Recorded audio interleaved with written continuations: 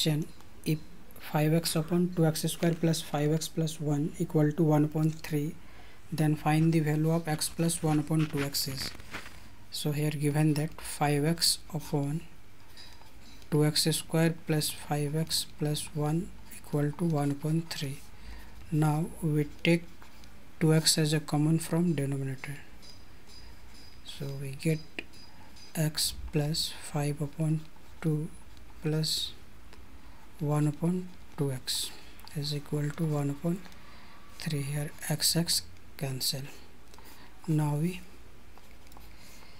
cross multiply. So we get 2x plus 5 upon 2 plus 1 upon 2x is equal to 15. So x plus 5 upon 2 plus 1 upon 2x equal to 15 upon 2. So x plus 1 upon 2x is equal to 15 upon 2 minus 5 upon 2. So 15 minus 5 is equal to 10 upon 2. So 5, which is the required answer. So option A is the correct answer.